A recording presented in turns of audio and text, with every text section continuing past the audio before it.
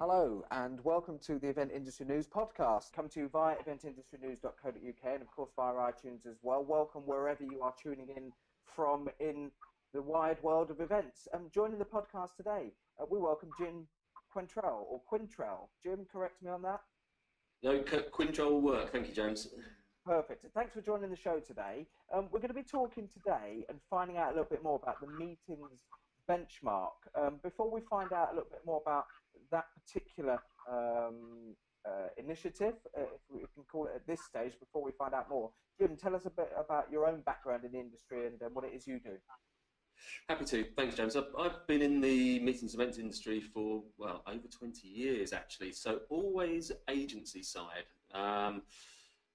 Hotel scene when they were in London, to give an idea how long ago that was, grassroots, BSI, Captain's Travel and Events. 3 years ago, self and my business partner Paul Hussey founded a consultancy called The Conference Doctor. So we work with organisations on their commercial strategies and procurement focus particularly. One of the things that we wanted to do when we started the business was try and provide a independent and impartial source for benchmarking meeting rates. And that's where we've now got to with the meetings benchmark. Okay, so when was it? When was the idea conceived? How long has it sort of taken to come to fruition? The idea was probably conceived about 5 years ago, James, when we were both still within agency, because one of the big challenges we had was finding an independent source for benchmarking rates. So customers would be wanting to either benchmark their SMMP programs, or even sometimes just their individual events. And we, of course, had the data that we had within the agency. But unlike transient bedroom data, there was nowhere to go outside of the agency to really get a broad industry view. So it was in our mind as we started the business 3 years ago, but we really gathered pace 12 months ago in terms of taking it beyond an idea and starting to develop the tool and importantly open up the data channels. And I suppose if we get into the nitty-gritty of it, if we're going to bring it right back to layman's terms, and what we've always got to appreciate is that there are varying levels of experience in the event industry, regardless of what sector you're in. So there'll be people tuning into this that are fairly new to the industry that might not understand some of these terms. In layman's sort of terminology, what would the service offer a meeting and event organizer, or what benefits would it bring to somebody on a simplistic level? I think there's probably 3 levels of people who benefit from this. So if we look at an agent, so within a meeting management or an event management company, the ability now for them to be able to go online and look at pricing for, let's say, Nottingham as an example, to be able to look both backwards and importantly forwards in terms of pricing that you might expect. So if you're helping your client budget, for example, then to be able to go and say, okay, well, if you're looking to run a meeting in Nottingham in September, then you're going to be looking at delegate rates in the region of, and that information there is both real time and also robust, James. There's almost 150,000 meetings within the tool already. Right. So that when people look at pricing, it isn't a small sample by any means. Agencies equally have the ability to then enhance both their customer MI and their internal business intelligence as well. For an event planner, I guess they've got the same benefits in terms of budgeting, in being able to look at various locations and equally styles of venue to see how the rates will differ there. So I think for planners, there's a real chance to do some proper budgeting and real planning. And then the ability to answer that question that everybody says is have I got a good rate or not? Yeah, sure, yeah. How many venue specifics are included? Forgive me if that's a daft question, I've missed something, but when it comes to analysing value for money and what is good value for money as a cost per head, for example, at a meeting or an event, I suppose that has to be put up against the quality of the venue as well. So, you know, it might be a higher price, but the venue may offer loads of tech benefits or just the quality of the decor. How would people identify what value for money is from a venue to venue basis? Yeah, I mean, we've been very careful to try and enable people to compare apples with apples. Mm-hmm. So as you go into the tool, you can filter your results by both venue type and venue rating, Right. for example. So you can be sure that you're looking at a like-for-like comparison rather than just a general price for any venue in a given location. How big is the marketplace for the service? Because again, just to play devil's advocate for a second, surely experienced agencies and people who are experienced within this particular sector of the events industry, so meetings and conferences and events, they will know the venues, they will have worked in different parts of the country geographically, they will be familiar with rates that have been built up in their own data over a number of years. So why can they not just use their own information and their own experience to benchmark what they think maybe value for money is, or what price they should be paying? There's no doubt, James, that some are in a position to be able to do that with the data that they have. But what the meetings benchmark gives is a much broader view than any individual organisation can have.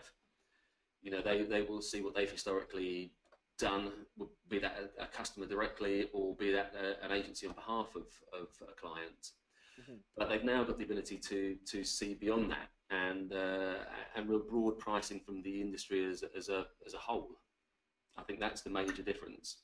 And is there a benefit as well of using the service to actually help identify venues that were, not just venues, but opportunities that were hidden before that perhaps they weren't aware of? So taking events, again, geographically to new places, or identifying new venues within an area that they've used before but they haven't realised actually would be applicable to what they're doing.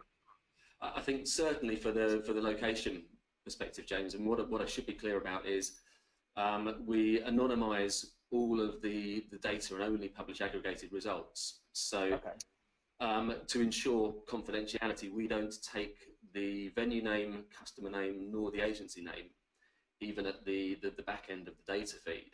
Mm-hmm. So what it means is that you can go into a location and, yeah, absolutely, you can think, well, if I took my event to this location, am I going to get a different pricing structure here than I have when I've been running it in London for the last 5 years? You will certainly see that.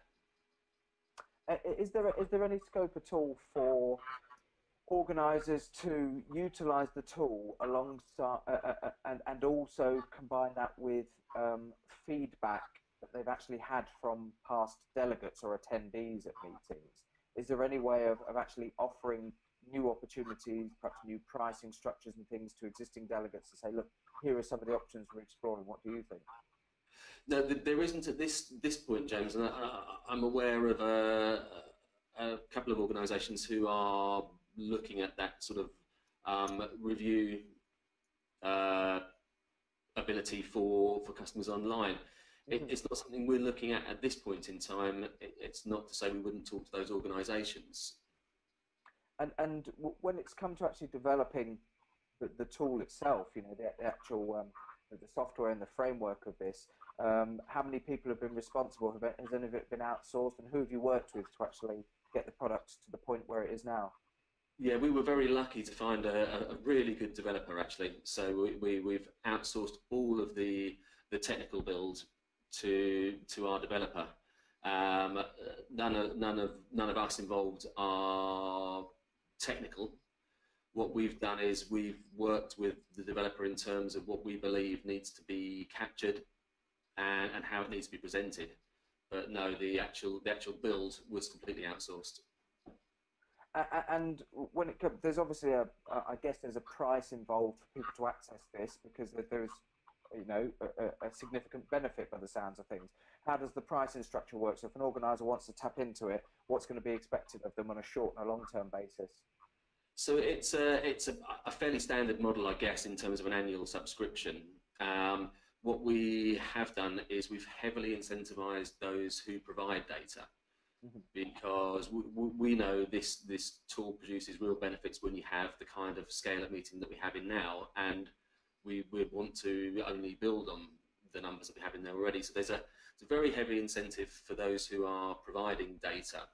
If you are not able to provide data, then the subscription model is based on the number of users that you wish to have in terms of licenses and the features that you wish to access.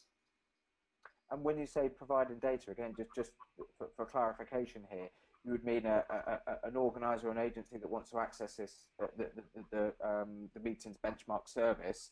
They could actually bring their existing data or anything that they feel would be of benefit to the community and offer that up as an offset to the subscription cost. Well, that's exactly right, James. Yeah, at the moment we're working with agents, so we are going through the process of onboarding with agents who are providing data. We've tried to make it as easy as possible, because we know this has failed previously when it's become difficult to do. So we have API feeds in place, which once that's set up with the agency, data is automatically fed every day. So every new booking that's confirmed in that day is then pushed through to the tool. For those who maybe don't have the API set up, then a very simple CSV upload facility is available for them to just run the report into Excel and upload it. So yes, we're working very hard at the moment with agencies. The next conversations to be had will be with venues. Okay, and as you point out, you don't have to offer data, so this could be utilised by a brand new company in the industry as much as it could be for an existing company who's wanting to just provide a bigger picture. Yes, it could. Excellent. Single users. Is there a minimum input for single?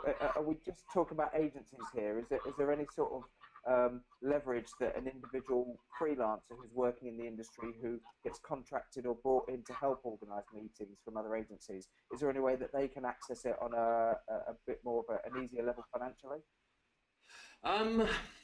It's a good question, James. There's I guess if they're brought in by an agency who is already using Meetings Benchmark, then there's no issue for them to access it. If they are an individual freelancer who will move from project to project, then that's an individual subscription, James, that they would need to take out with the Meetings Benchmark. That means then it's portable; they can take it anywhere with them.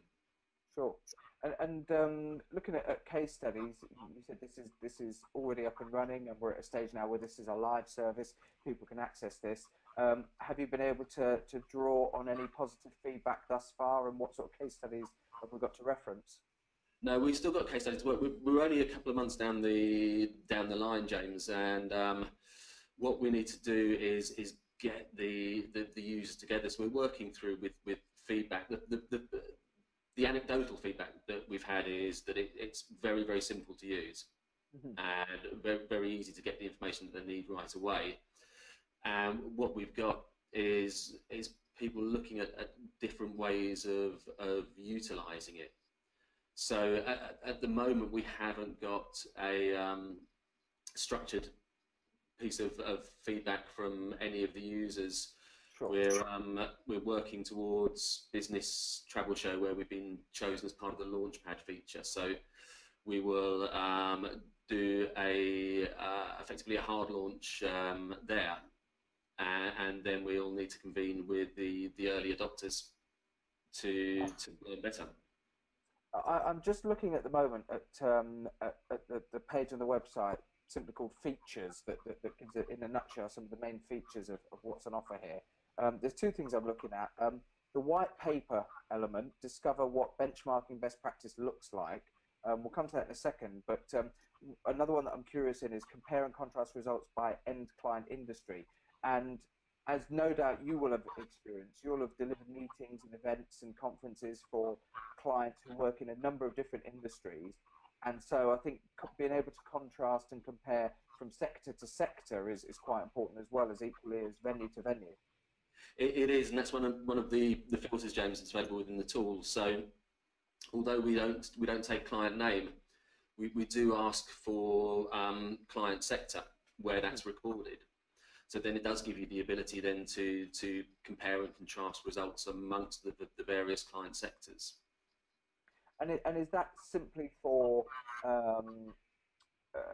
just to satisfy people's curiosity, or is there an element of that where somebody could see, oh, hold on, the average price per head that this particular industry is charging is X, and yet in my industry or this particular sector we're only charging Y? Is there an argument where people are looking to bring their prices up, bring one side down, or what would be the objective of seeing and being able to compare sector by sector in different industries? I think the reality is that it's not so much what sectors charge; it's more what sectors are prepared to pay. And we know that there's different budgets within different customer sectors. Mm-hmm. So particularly for agencies, I think you're often looking at various sectors and saying, well, we don't work particularly in that sector. And I wonder if we should or we'd like to. But then you need to understand that may come with some budget differences within that sector. You know, government would be a great example versus maybe financial services. There will be a difference in what the sectors are looking to pay. Mm-hmm. The other feature that I highlighted that's on this features page of the website is white papers. Discover what benchmarking best practice looks like. I mean, what does it look like, and how deep could you go into these particular papers? Well, but that's a survey that we ran. So we've had an advisory board supporting us for the last 12 months. Mm-hmm. And what we also did was we went out to a large number of event, travel managers and buyers to ask them, are you benchmarking now? And if you're not, are you looking to? What are you looking to benchmark? And how would you like to benchmark? So that particular white paper is now the results of that survey. And James, I'm happy to share that with your readers as a white paper, as a survey result. But it for us was very interesting. Was also very much part of the research phase for us. And presumably the whole point of having that detail actually on the website is that people can, should they want to go and hunt it down themselves, they can do? Yes, yeah, exactly. But it also means that where we have market intelligence, the white papers, we now have a real weight of data that starts to answer some of those questions, such as did Brexit have an impact on meeting rates? Does it look like it will continue to have an impact on meeting rates? You know, which locations are performing well, which locations are coming under pressure from a rate, from a price point. That kind of information that we'll also put into the white paper area, so that people have access to that as, I guess, an additional benefit to being a subscriber. And we'll obviously put, when this goes out, there'll be links for anybody watching this on Event Industry News or via the YouTube channel.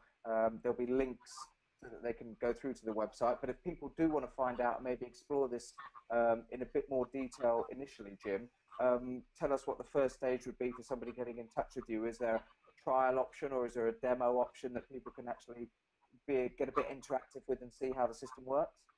Yes, we've got a demo built, James, that I'm more than happy to take absolutely anybody through, and it's something that I do by way of webinar. So we'll either do that as a group or as a one-to-one, and it's. I think it's very easy if I take through the demos. At the moment, the demo is not enabled as a self-serve, But anybody who wants to find out more, if they go to meetingsbenchmark.com and simply send an email through to the inquiries address there, then I'll pick that up and happy to schedule a demo with anybody and everybody. I was going to ask you before we wrap up to actually to give us the website and give us the details of where people need to go to, but you've snuck that one in there already. As I said, we're going to put links up anyway via our feeds so that people can click through via Event Industry News or via the YouTube link. And obviously we've mentioned it, so if you're listening to the podcast via iTunes, you can head over there. We will wrap up today's episode, though, and thank Jim Quintrell from the Meetings Benchmark. Jim, thanks for coming on the show today. Thank you, James. Much appreciated. Good luck with the ongoing efforts of it. And I think further down the line, I think we'd very much be curious to get you back on the show at some point and have a look when we've got some case studies, when we've got more evidence and more data's come in. It'd be great to look 6, 12 months down the line and see how this is progressing. Absolutely, James. We'll be happy to, and we're also looking at Event Tech Live as well. So we very much hope that we'll be appearing there also. Fantastic. So anybody listening to this, watching this, who's familiar with Event Tech Live, there's potentially an opportunity to come and see Jim and his team from the Meetings Benchmark later on this year. But for now, we'll wrap up this particular episode of the Event Industry News podcast. Thank you once again to Jim Quintrell. My name is James Dixon, and we'll see you next time.